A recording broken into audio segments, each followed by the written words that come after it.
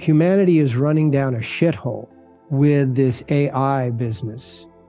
I'm not saying that AI isn't useful. It's useful, but if we start replacing human interaction with AI, we're in deep, deep shit. I'm not concerned about AI being involved in the manufacturing of whatever, right?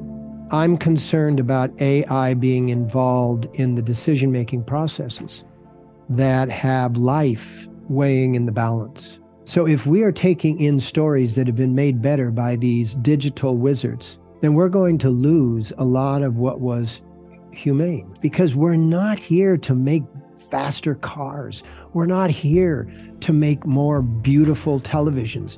We're here to evolve our consciousness so that we can graduate into a higher existence